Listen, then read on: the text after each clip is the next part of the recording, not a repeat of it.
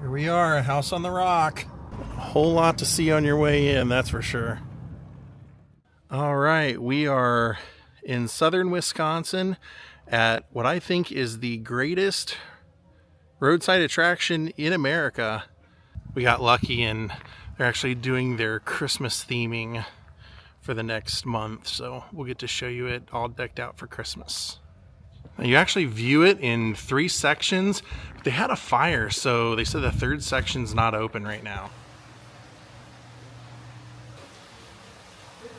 We haven't even started the tour and we're already seeing several Christmas trees with different themes. These are all decorated with teddy bears. I've only been here one time, and I do remember that the last time I was here was right around Halloween because they had it all decked out for like a Halloween experience that you could take in the evening as well. So this is kind of cool that they do this for all the holidays, it looks like. All the big ones. So we're gonna see a lot of stuff. And he had, at the beginning, a vague idea of what he was gonna do, and he just kept adding and adding and adding on to it. So there is an actual house to this that you see first, and then it just goes into total craziness. So you start with kind of a little museum to Alex Jordan, the man that created it. At the urging of his mother. They do start you with a documentary on Alex and his upbringing in Madison. And moved on. Feelings of restlessness and uncertainty about his life's purpose eventually guided Jordan to the peaceful rolling hills of southwest Wisconsin and Spring Green. Geologists say this lush green valley was once covered by a huge ocean. The waters eroded the stone and left craggy rock formations towering the valley floor. Alex spied one such unusual outcropping of rock called Deer Shelter Rock, and from that moment knew it would hold a distinct place in his life.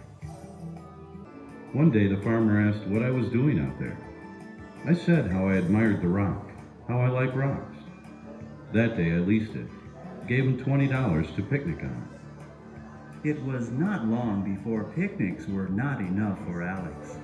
He felt the need to begin building the house of his dreams. And so began his lifelong endeavor. Alex's tireless efforts in building his house on the rock made for local legend. It's said that he carried the masonry stones up the rock in wicker baskets strapped to his back. First, Jordan constructed a small studio on one end of the rock, complete with fireplace, but was not satisfied to stop there. In 1956, the entire property became available, and with the help of his parents, Alex purchased the 240-acre farm so he could expand beyond the rock and continue to build as he pleased. Here we see some items from his childhood and his upbringing, family members' photos. So here they have a whole section that's like a bookkeeper's area. That's because there was a woman named Gladys Walsh that, as this got bigger and bigger, she had worked for Alex's father collecting rents, and she became the person who ended up doing all the books here. This was her office. Oh, Katie just found where he built cars as well. That's wild looking. It's convertible. Says he had peculiar sleeping habits. He'd sleep from 6 to 10, then again from 5 a.m. till 8 a.m. Spent a great deal of the night reading, drawing, and studying with a magnifying glass. These shutters decorating this room were actually handmade, hand-carved from India.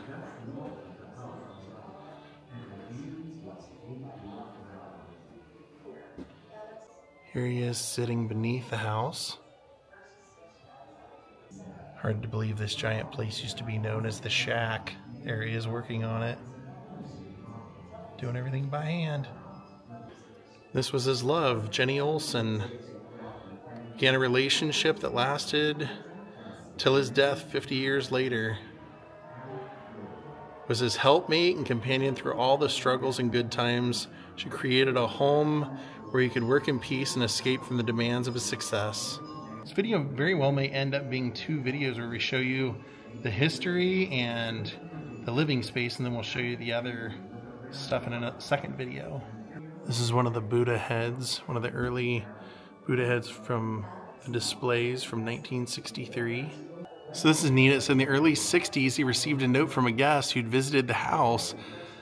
The note said how much they loved it and wondered if he'd ever heard of The Vagabond House, a poem by Don Blanding. Alex was so taken with Blanding's poem that he copied it out longhand, even had some of the lines carved into the mantelpiece in the living room of the house.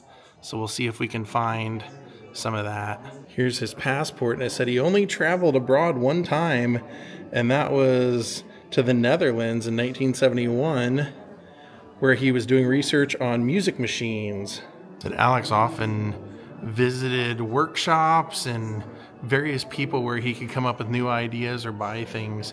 And it said that he would sit on this broken down chair that's up here that he refused to have repaired, and he would talk to people either during tours, or he would take that and visit people, and that's what he would sit in during his visits. This says that he was so frugal that one day he brought in this pair of worn out shoes and told his pipe organ technicians to cut up the leather for use in their work, and they just put him into deep storage instead. This was on Antiques Roadshow. As I push this button, it moves on its own.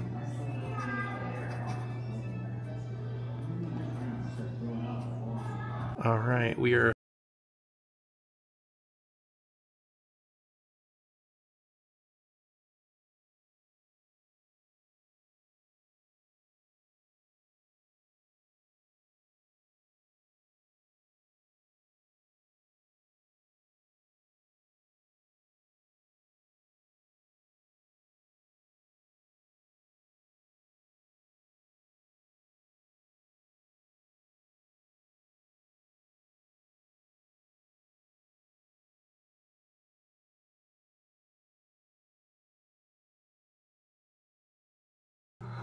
right.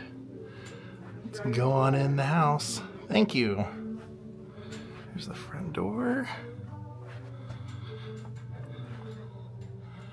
Lots of books. Lots of nooks and crannies in here. And lots of views. You definitely, they warn you to watch your head. You do. I'm a tall guy, so.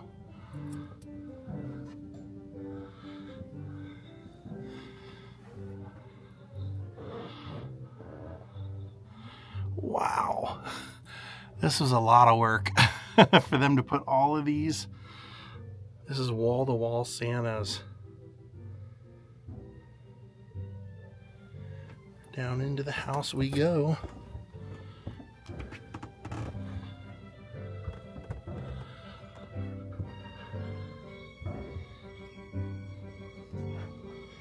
Wow. Very festive.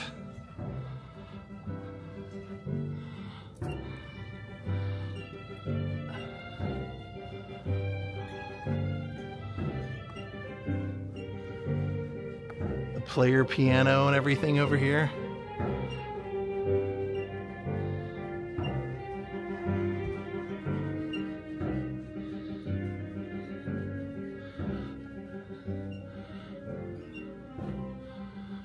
What do you think, sweetheart? I don't even know what I'm seeing right now. There's just stuff in every corner. Well, this is obviously for entertaining guests, this couch right here. And then there's all kinds of Asian art all over the place. Look at the ceilings. Red carpet. There's a whole village down here, whole Santa village.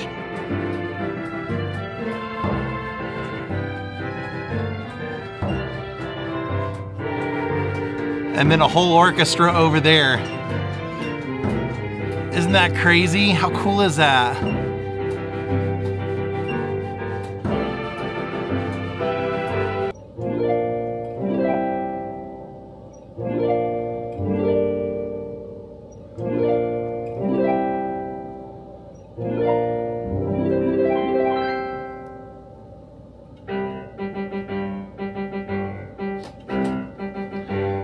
The cello's about to start playing.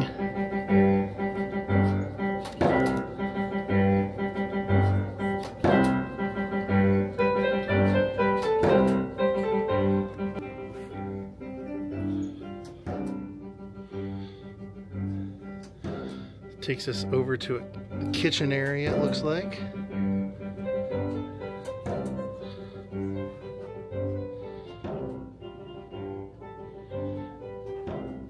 All Santa face mugs.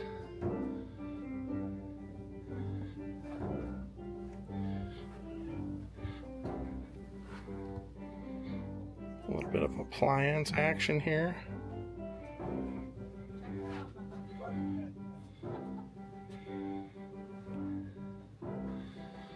Yeah, full kitchen.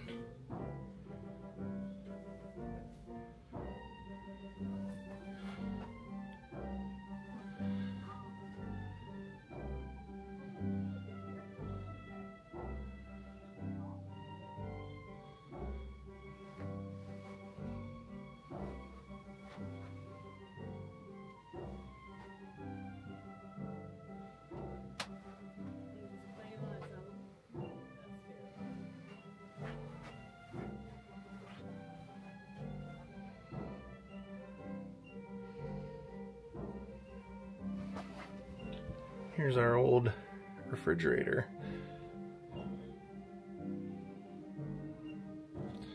Old Westinghouse.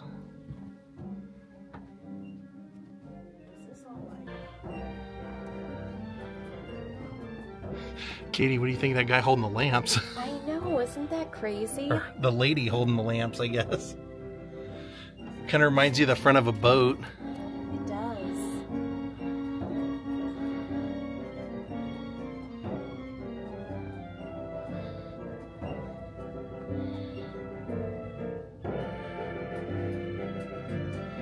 So that's a section we were showing you when we first came in.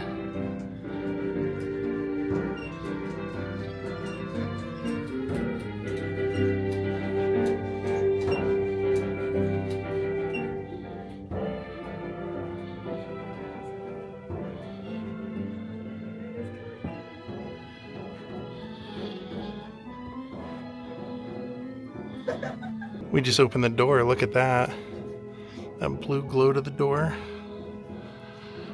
And this takes you out into the little garden area. You walk around this section here, and it'll take us to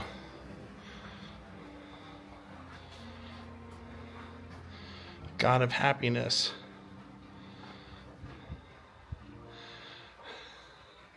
I'm gonna get down on this. Yeah, bring us some good luck.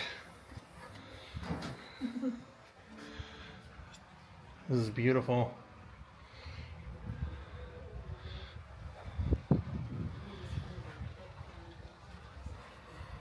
If I remember right, you see this garden at the end, the Japanese garden. So we're gonna follow this onto the next part of the tour. It is a beautiful Japanese garden though. It's quite a walk. He really extended this place. He bought several farms next to the original property and just kept buying. Now we're coming to the next part of the house.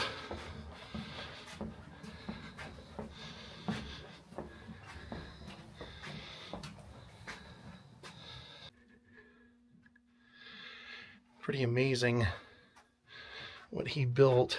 Look at all the stained glass too.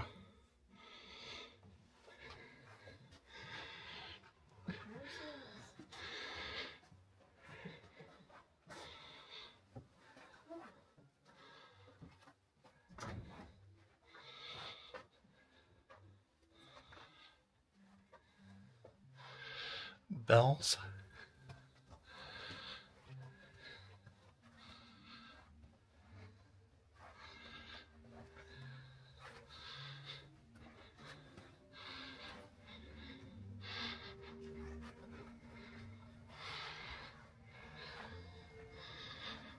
Wow.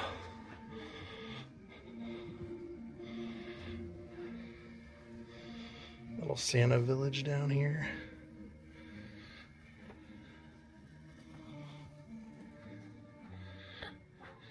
What do you think of that? How cool is that? Look at all of them.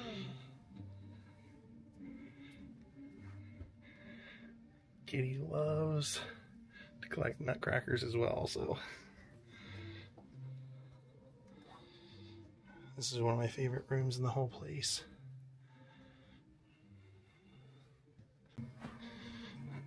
I love how he even incorporated a lot of the rocks into everything.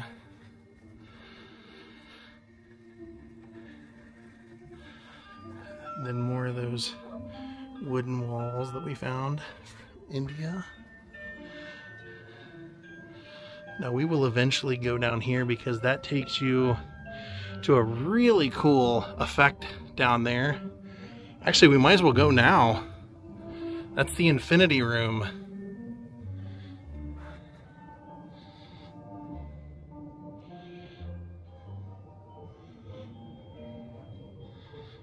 So the infinity room is exactly like you would think, with a great view.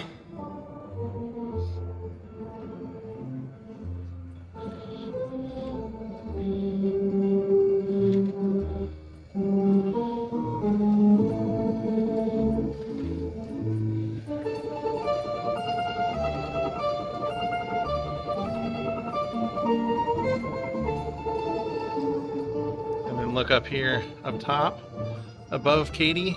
There's actually a carriage up there and some furniture. So back to the infinity room. Look at the cool furniture too.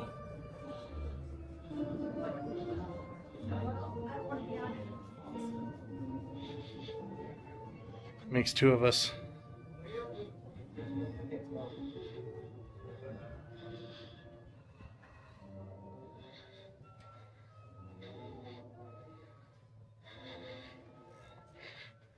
Has the effect of just going forever because the room gets more narrow and then you hit a mirror. Well, an effect that looks like a mirror.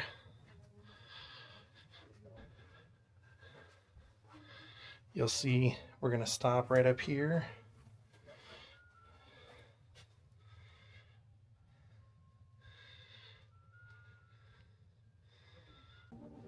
Pretty awesome effect. Now we're going to go see the rest of the house that we haven't seen yet.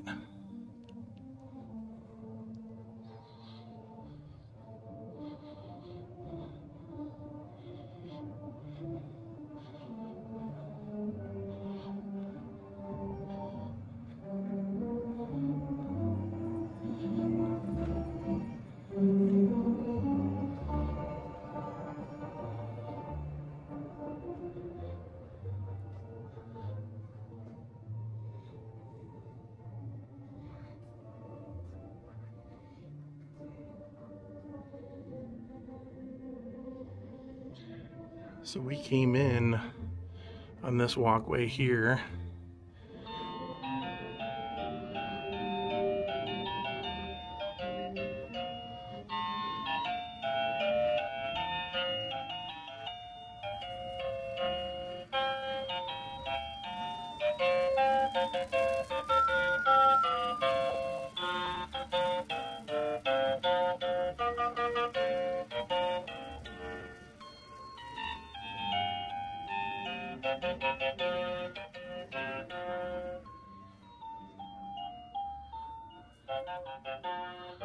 And down here they also have a band that usually plays.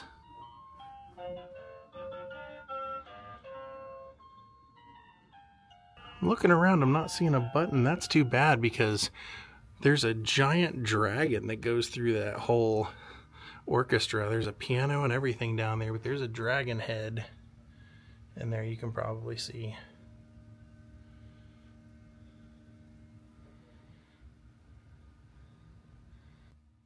Wow.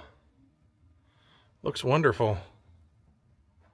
It's putting me in the Christmas spirit, that's for sure.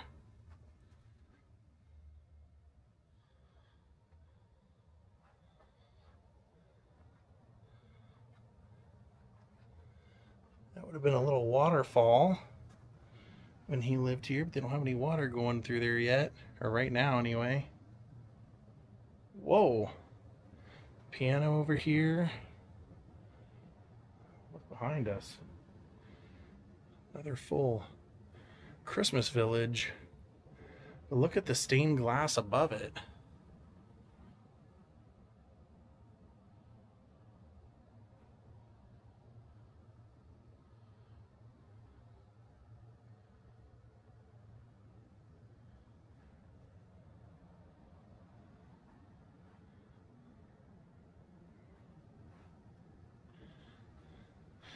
Even incorporated one of the trees, so they didn't remove the tree.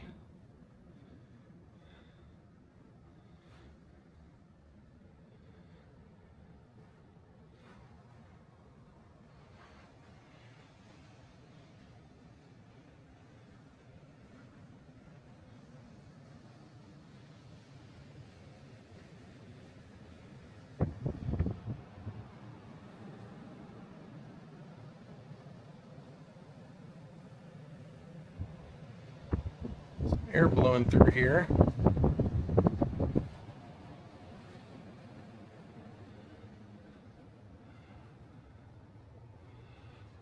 They do have a upstairs, but from what I remember, we weren't allowed to go up there.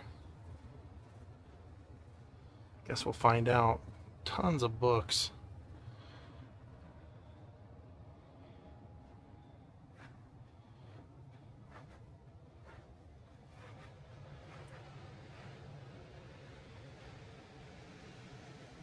Oh, wow. Another waterfall.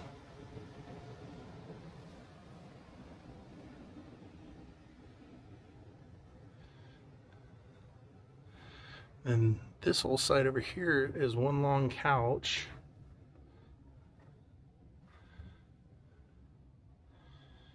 This side we have giant Buddha heads.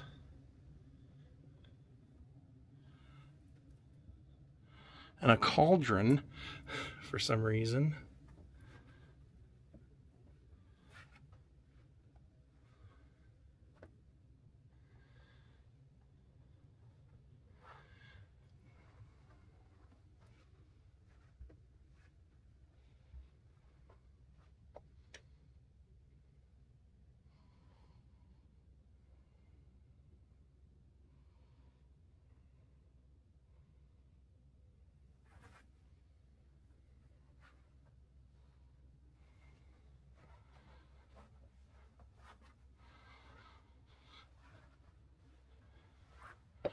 Oh, neat. Wow. Oh, wow. Wow, wow. I forgot. I haven't been here in quite some time.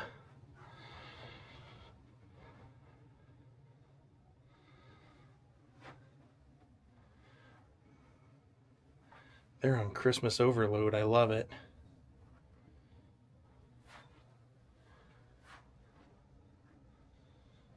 Even here, they use the cauldron to make like a gnome or something out of the tree. Look at this table.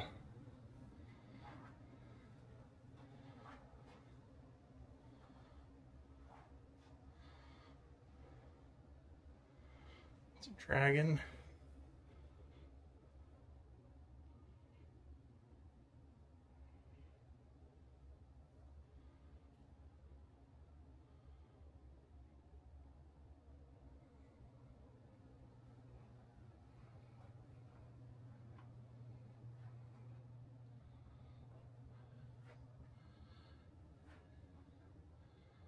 And that would have been a waterfall as well. And that's what we just walked through. We just came from over there, walked our way all the way through here. And it looks like maybe they do have some of the stairs open over here.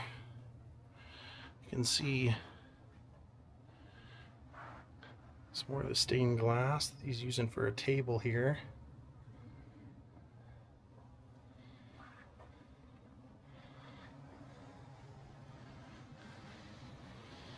We can go up.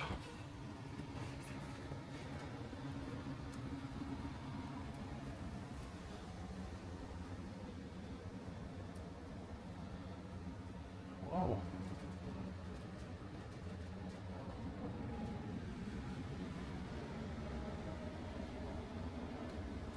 Something hidden in the wall here.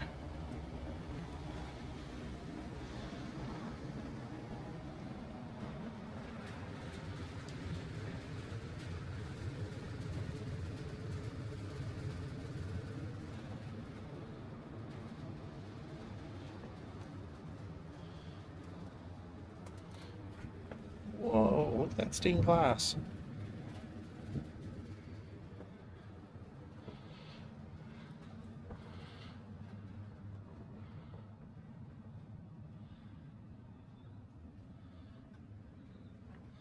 Those are all Santa Clauses.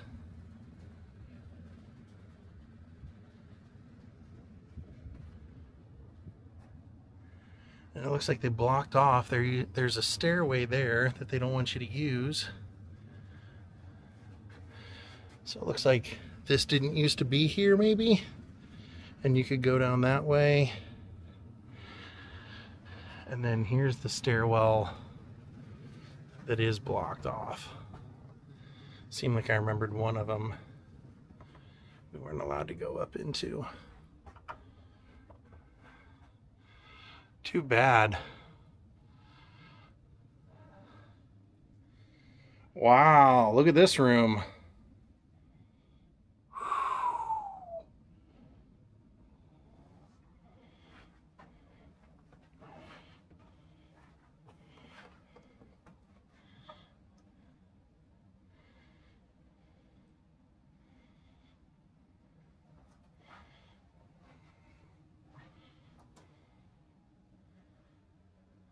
Stuff everywhere.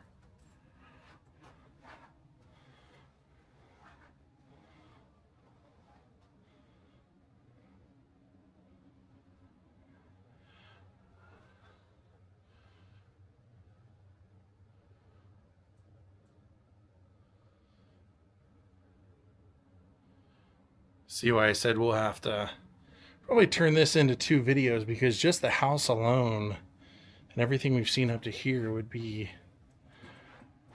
enough just for one video, just to pique your interest.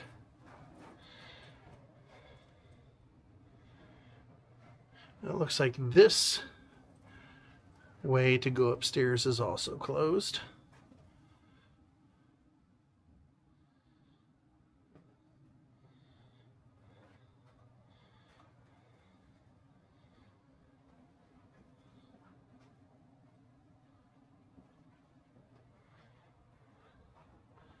Spring is the top one, and summer is this bottom one.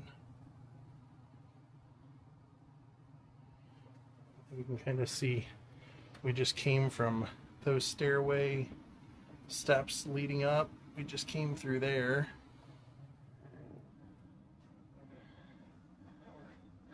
They do a nice job of kind of routing you to where you don't really run into anyone else. So that's kind of nice.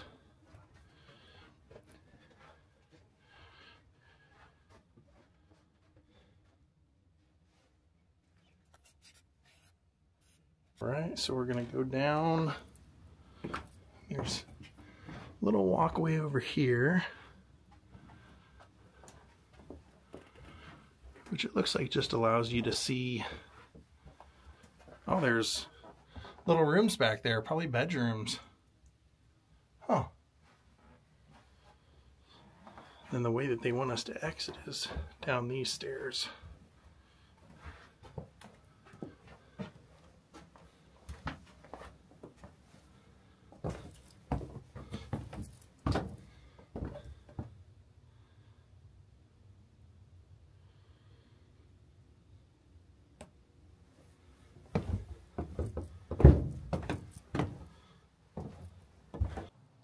So that just dropped us off out of this blue door. That's the one we entered from when we took that big long walk down here.